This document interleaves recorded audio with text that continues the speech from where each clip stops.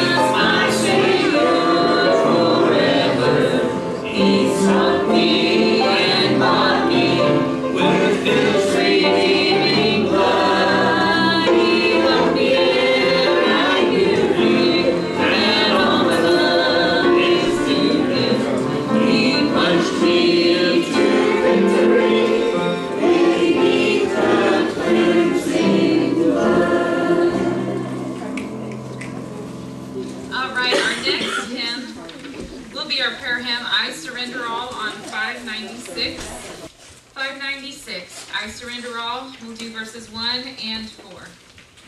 Stand on the second picture.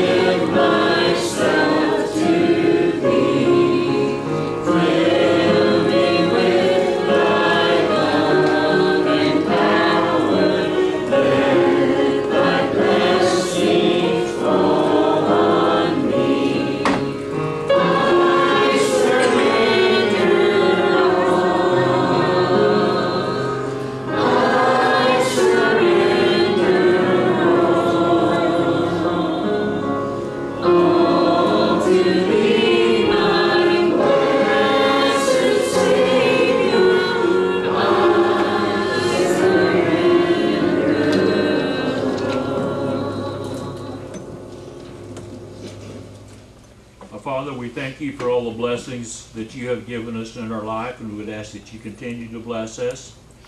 We would ask that you be with all those who are mentioned here this morning and others that that only you know about, and give them the strength and the healing and the comfort that they need. I want your Lord guide us in all things that we do and say, and be with Mark as he brings the message this morning, that he will bring us closer to you. In Christ's name we pray. Amen. Our last song before Mark comes to deliver the message is Tell Me the Old Story, 621. We'll do verses 1 and 3 of this one. So 621, Tell Me the Old Story, verses 1 and 3.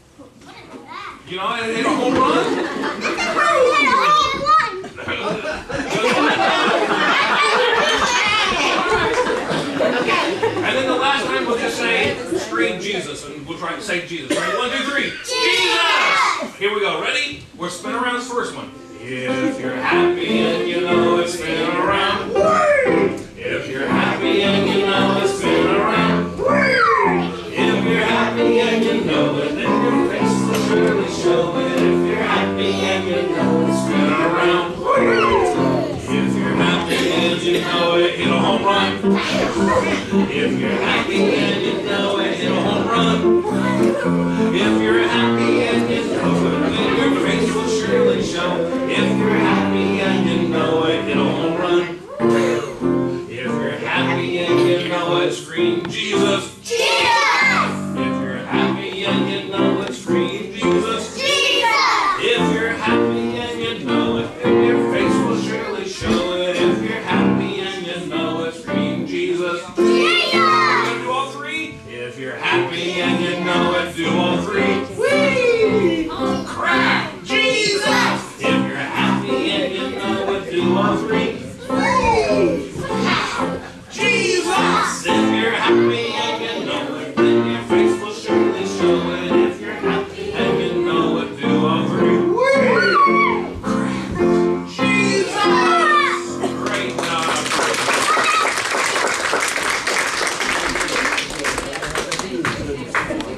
Oh, it's Fifth Sunday. Young people, we're staying up here today.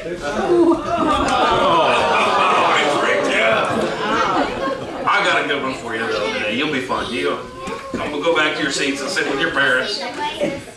Use that energy. That amazing energy. That's what you get. Set them up.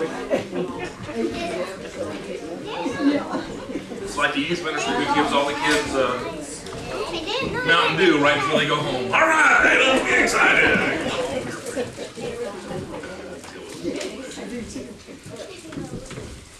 All right, I wanted to get started today. This will be our last Sunday of looking at the story of Joseph.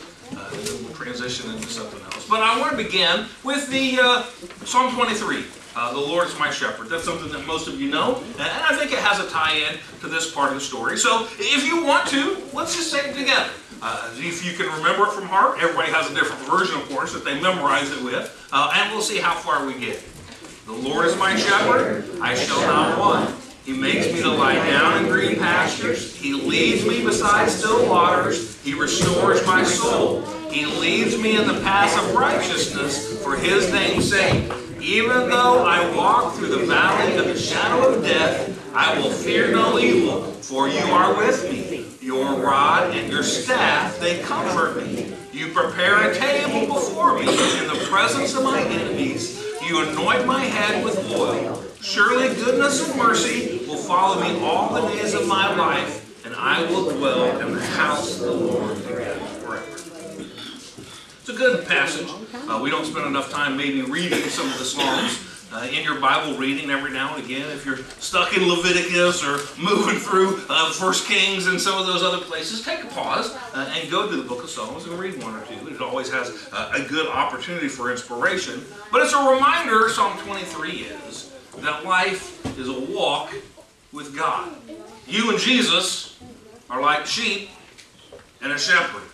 And along that path of a sheep and shepherd, there's all kind of blessings, restores our soul, the beautiful pastures, and there are also troubles in life, the difficulties, the valley of the shadow of death, even as the passage talks to us about. And so we're here talking about the life of Joseph.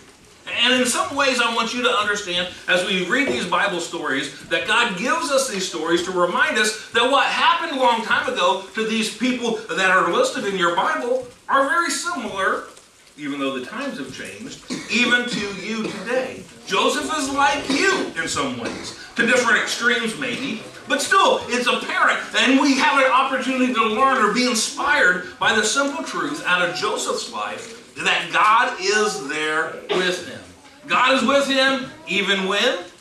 God is with him even when he finds himself in the most difficult of situations. That God is with Joseph and God is with you. And when God is with us, God is good. And beyond that, the reminder in Joseph's life that God's promises are always faithful. Where did we leave Joseph? If you have your Bibles, we're going to start in chapter 42 in the book of Genesis. Tell the story and then kind of end up there in chapter 45. There's several chapters that deal with this part of the story. But Joseph, the one who was sold by his brothers, was falsely accused, was imprisoned, and stayed there. And finally we get to a point last week where Joseph had elevated himself up to power. He had worked his way up to the second in command there in Egypt.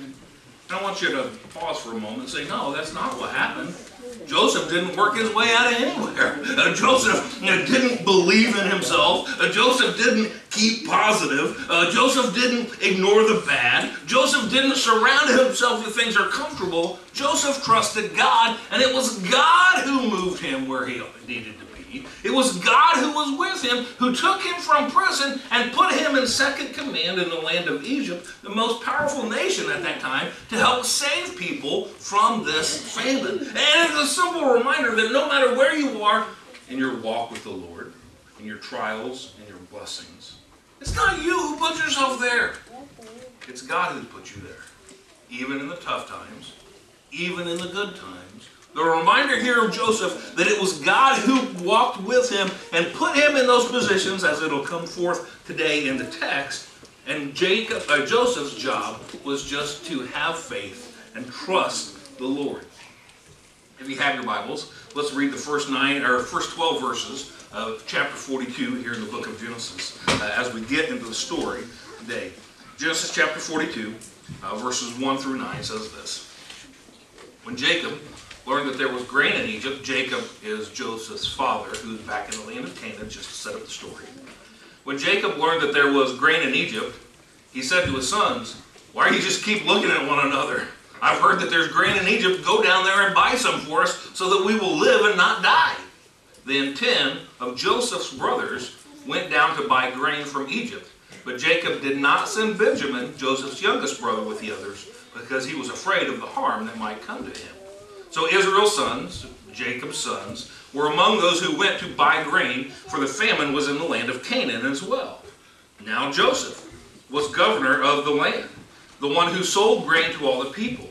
So when Joseph's brothers arrived, they bowed down to him with their faces to the ground. As soon as Joseph saw his brothers, he recognized them, but he pretended to be a stranger and spoke harshly to them. "Where do you come from?" he said. "From the land of Canaan," they replied, "to buy food." Although Joseph recognized his brothers, they did not recognize him.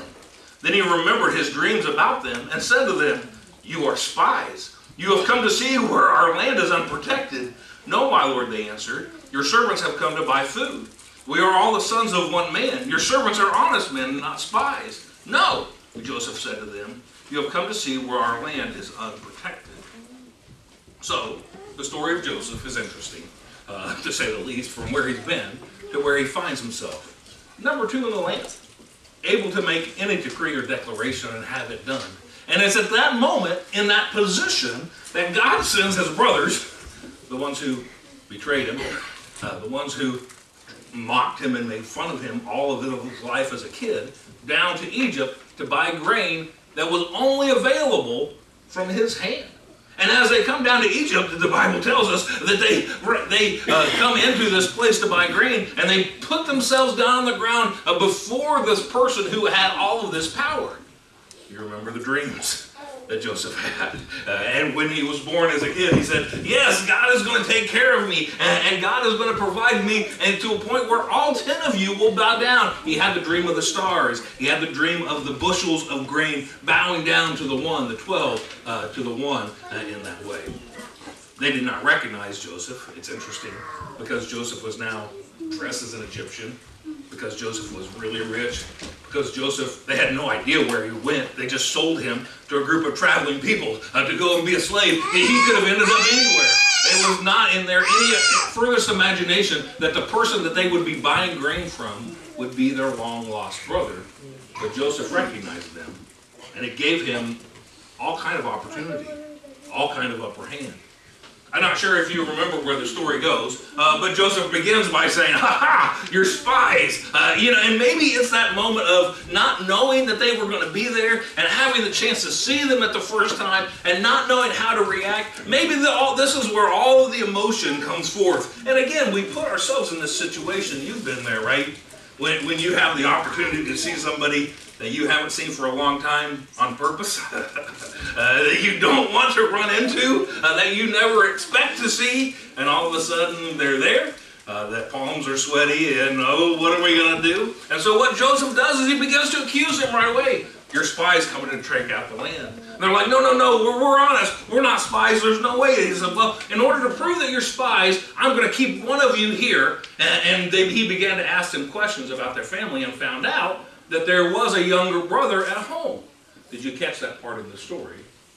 That Jacob didn't let his youngest son go with the 10 brothers.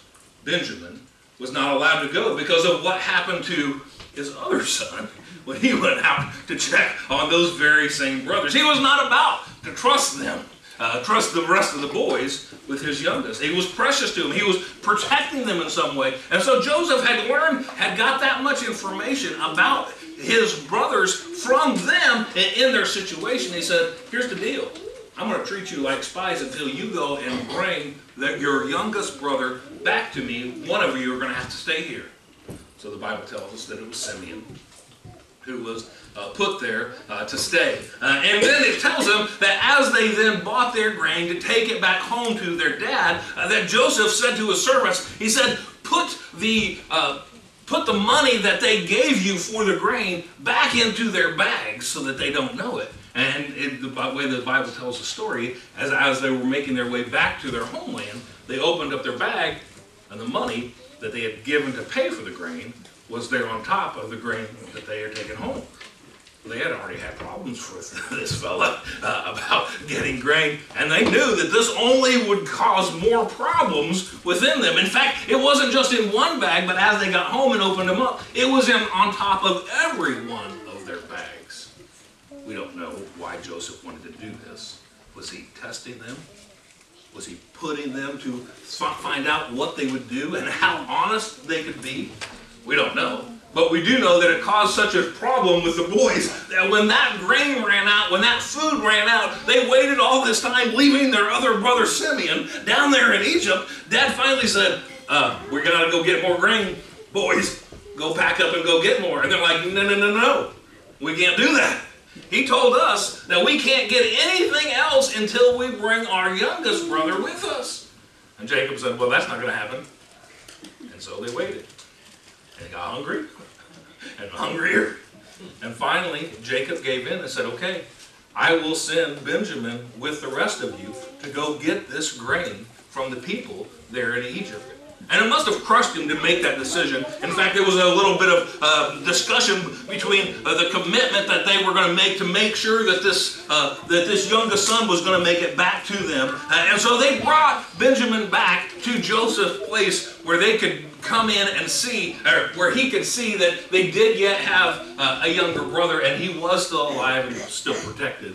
So the scene unfolds when they come back into the place to get the food. Joseph sees them. And he sees their younger brother with them.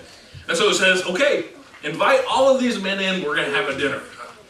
The guys, the rest of the brothers, didn't really know what was going on at the time. And so they have this feast here in the land of Egypt with this foreigner who they think is out to get them, has accused them of spies. There is a lot of trepidation going on, not sure what is going to happen in this story.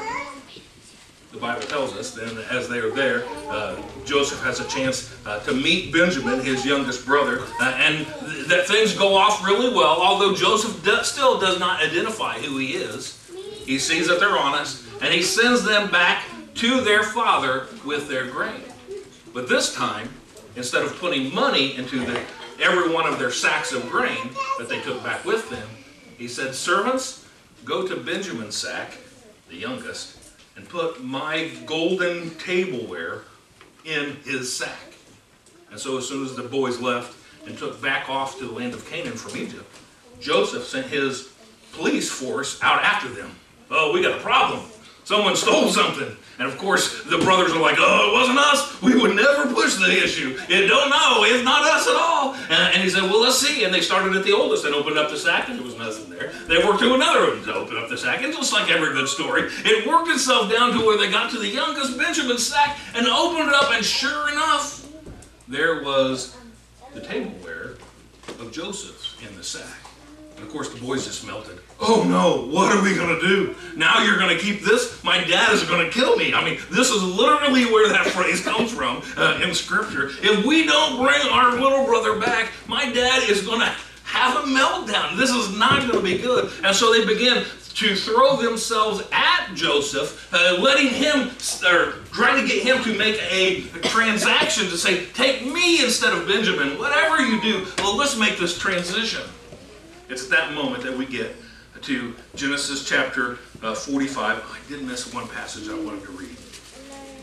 If you have your Bible still there in Genesis chapter 42, right in all of this, the difficulty that the brothers are having, it says there with verse 20 and following, they're talking to one another, the brothers are. But you must bring the youngest brother back to me, Joseph says to them, so that your words will be verified, that you will not die. They proceeded to do. Then they said to one another, surely we are being punished because of our brother, referencing Joseph.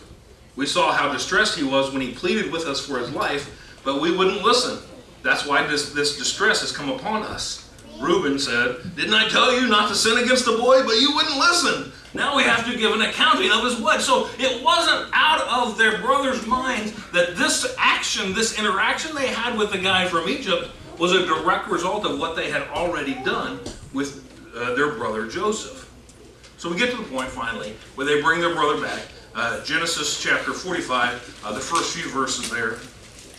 As that chapter begins, it says this. Then Joseph could no longer control himself.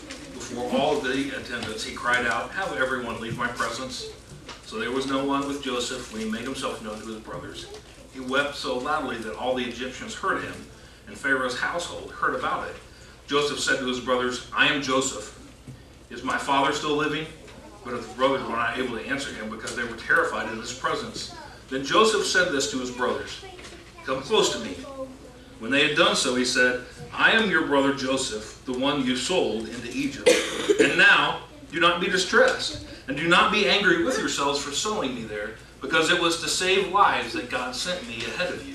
For 2 years now there's been a famine in the land, and for the next 5 years there will not be plowing or reaping. But God sent me ahead of you to preserve for you a remnant on earth, to save your lives by a great deliverance. So then it was not you who sent me here, but God. Joseph tells his brothers in that way. What a great story. As it comes down to the point where Joseph reveals himself to his brothers are terrified. Oh dear, this is the guy that we sold into slavery. And now he has this power over us. And now he has all of this situation with the grain and accusations that can be levied against him. They were fearful for their lives. And Joseph said, relax.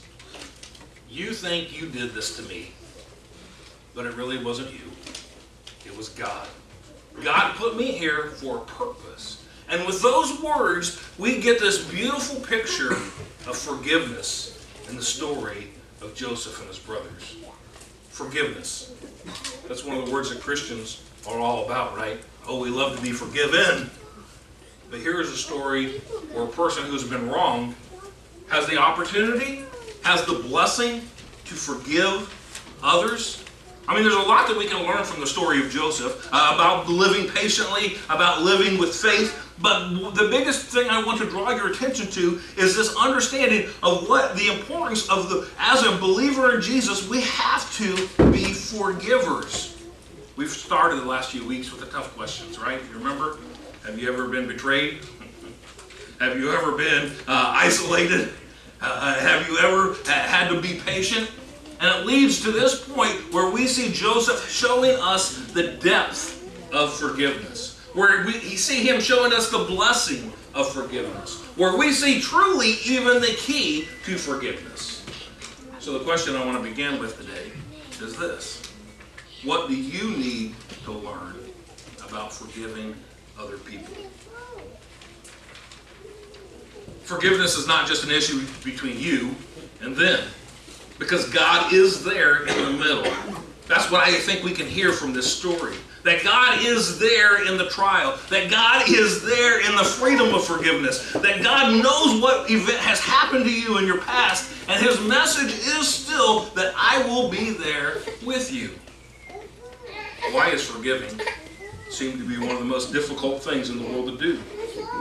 You know. It's hard to forgive somebody else. Because usually when somebody does something bad to you, what you want is justice. No, what you want is revenge. If someone has hurt you, you want to cause that hurt back upon them. If someone has inconvenienced you, you want to heap more inconvenience back to them. If someone treats you badly, you want to return the favor and treat them just as badly, if not more. But God says, church, no. God says, my way is not that way. My way is to forgive.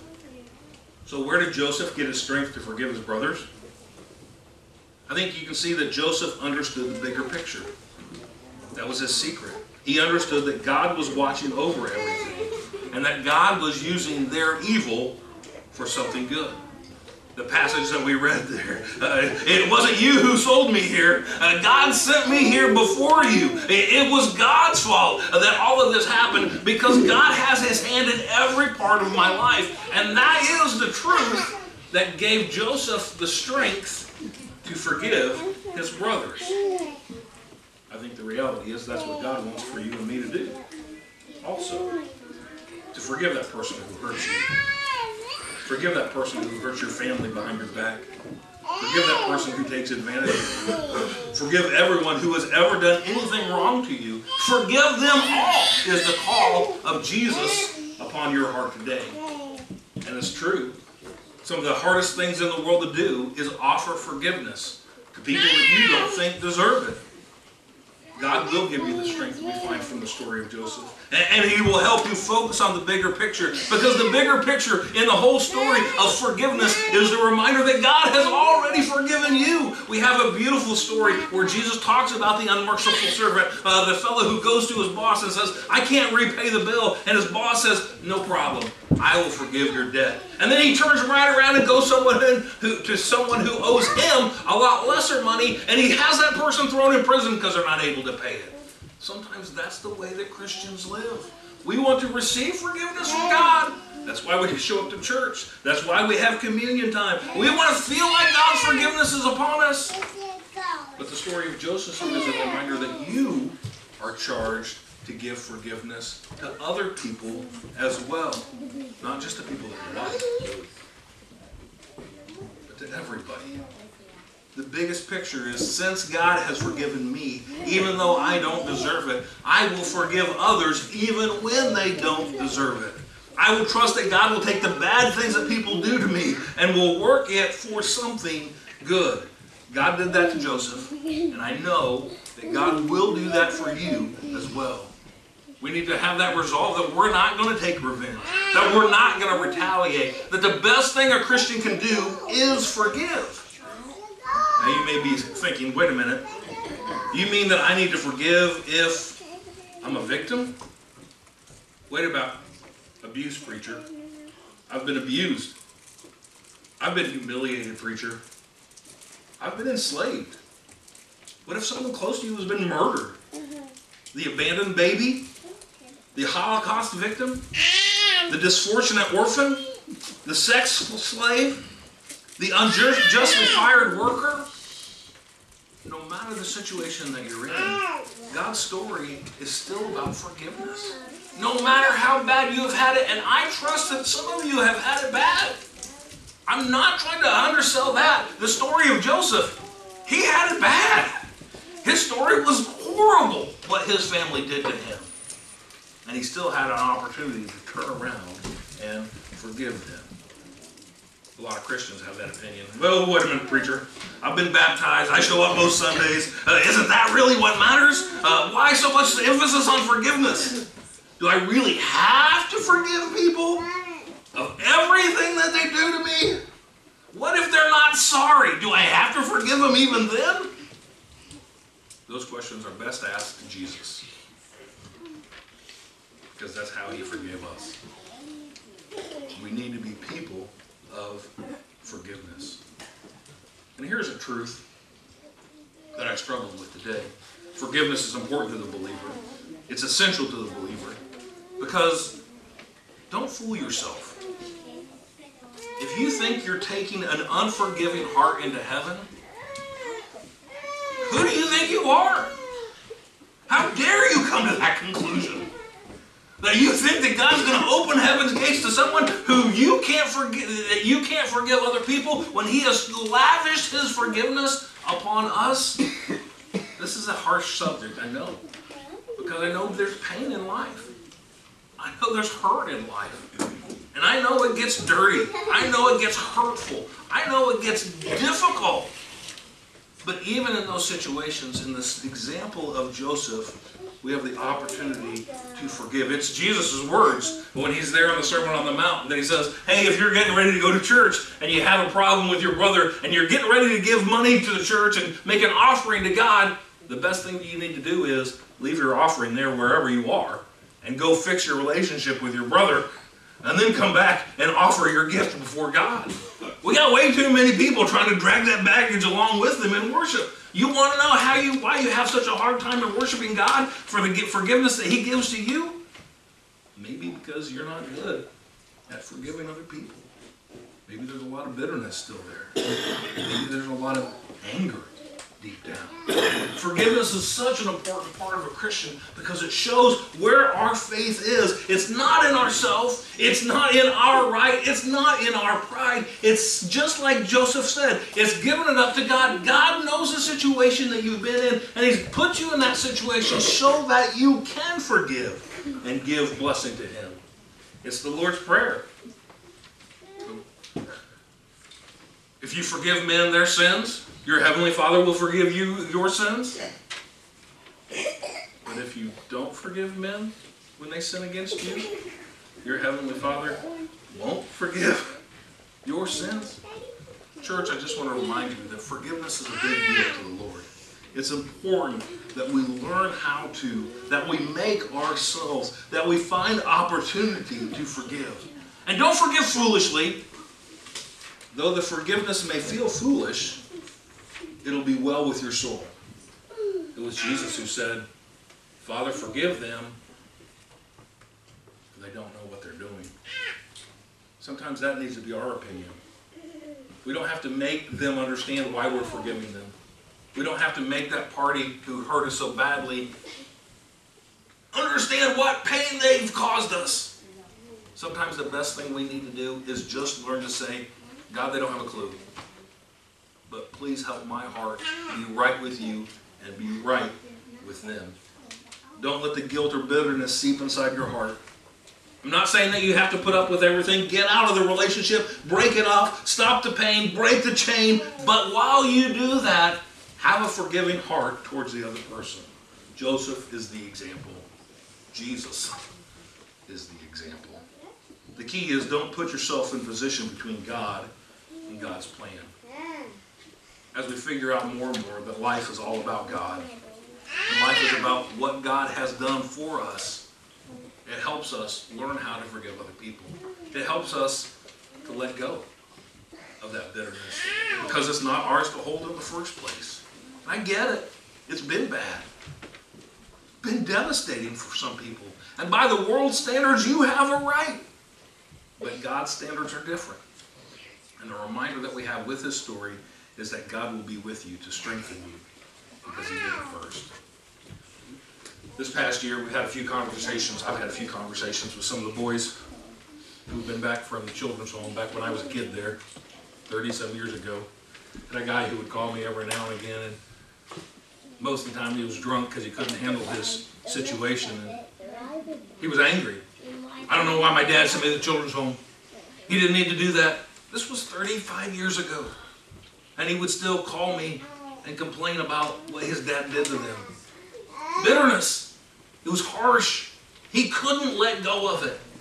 He didn't understand how. He didn't understand the reason to let go of it. He was owed something. Took him to his grave. I had another boy just a few weeks ago reach out, a guy who I grew up with. Spent a lot of years with him because he had nothing. His mom was in a nursing home, which is why he was at the children's home in the first place.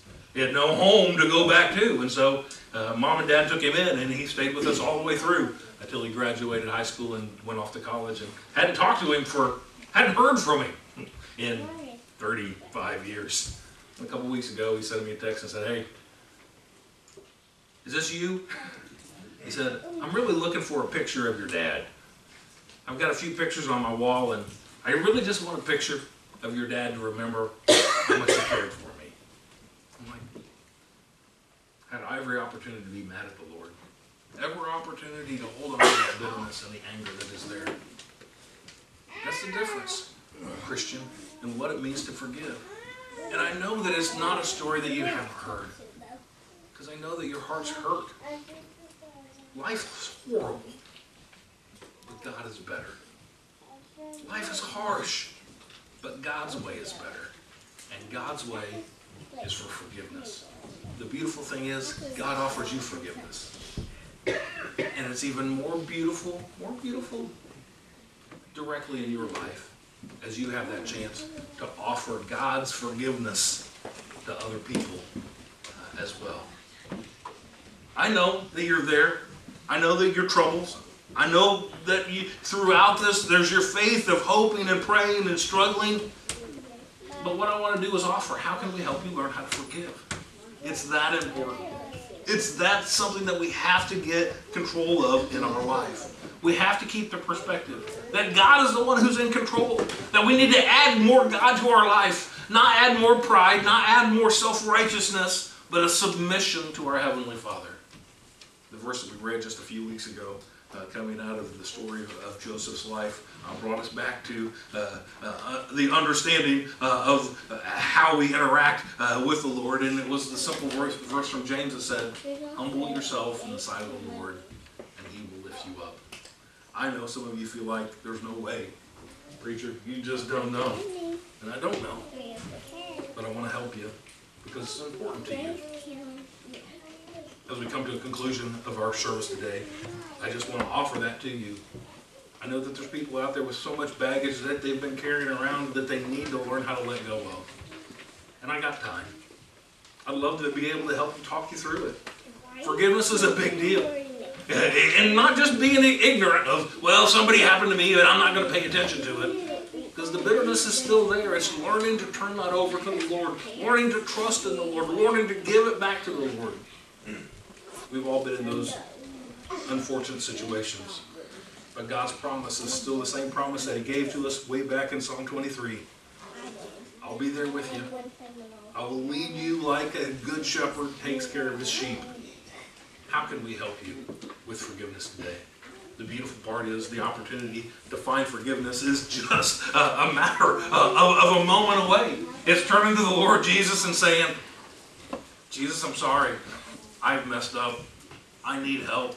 And it's the same with finding strength to forgive other people. It's just that point of saying, Lord, I need help. I've been trying to do it my way for 40 years, and I can't do it. Send somebody to help me with those decisions. And that's what we're here for as a church body, to encourage one another, to pray for one another, to help you all take those steps of faith in your life. I don't know where you are today and what decisions that you need to make to follow the Lord. Maybe it's a decision to be baptized. Maybe it's some sin in your life that has been dragging you down. Maybe it's the sin that somebody else has caused upon you that you're just having a hard time letting go of. Let us share it with you. Let us encourage you as we move along. We come to our hymn of decision today. It's everything's backwards this morning. Number 488, Just As I Am.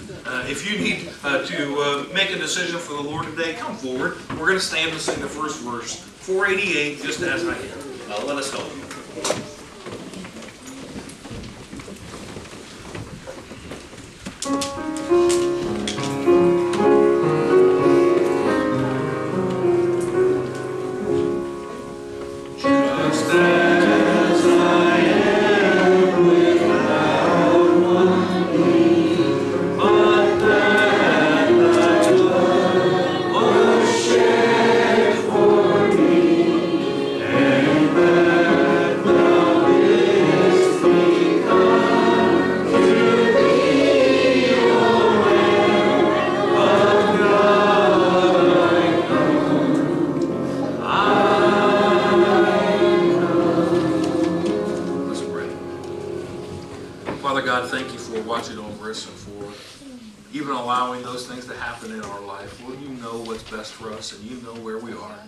Lord, help us to submit every part of our life to you, not just the good parts, not just the happy parts, but Lord, even the deep parts, the things that we struggle with.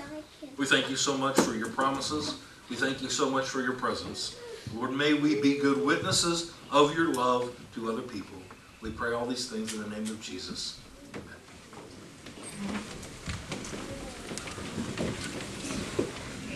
We'll continue on with our music this morning, number 605, Living for Jesus.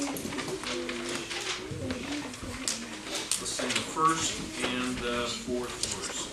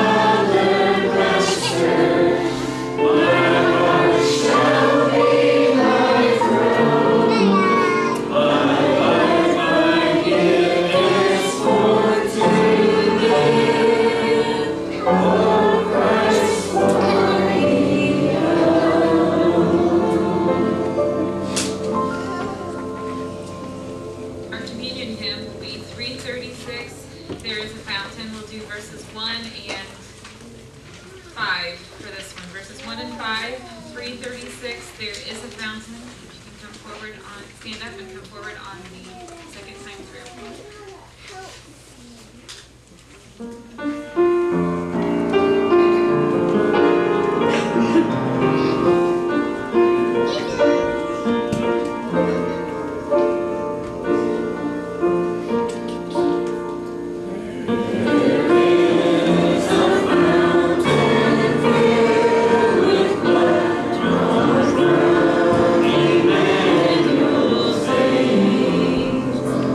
Amen.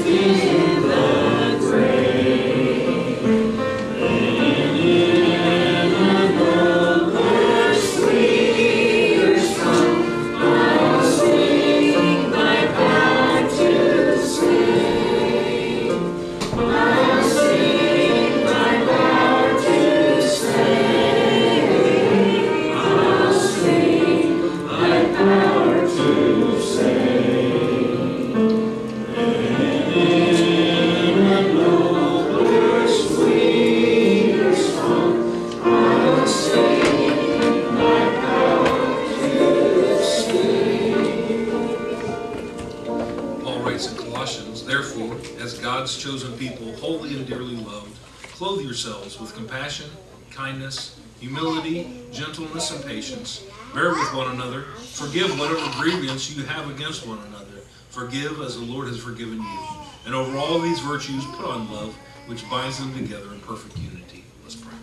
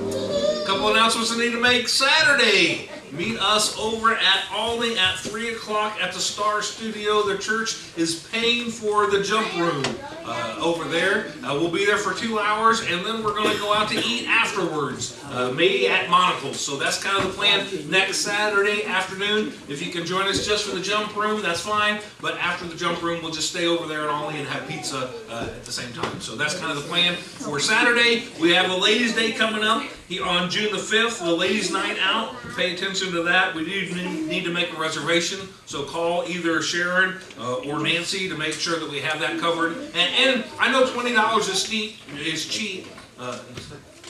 steep. CBT is the only thing I can think of. Cheap. What am I doing? The church wants to pay half of that, so it'll be a $10 meal for you all if you want to go to that, just to make it more available for people to go to be a part of that. So I wanted to let you know with those things. Are there any other announcements that we need to make? Cheap, cheap, or Jeeps? Let's stand and have a closing prayer.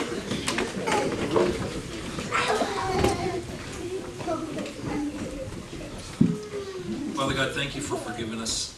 Thank you, Lord, for your commitment to us, for your depth of your love, and the amazingness of your faithfulness. Lord, help us. Lord, we know sometimes we struggle. We know the obstacles that sometimes seem unsurmountable. But Lord, we thank you for your presence and your Spirit being with us. Help us, Lord, keep our eyes focused on you and the great promises that you've given to us of heaven and eternity. Thank you, Lord, for these people. Be a blessing on them today. Watch over us in our community. Lord, help us to be a great witness of your love to other people. In the name of Jesus we pray. Amen.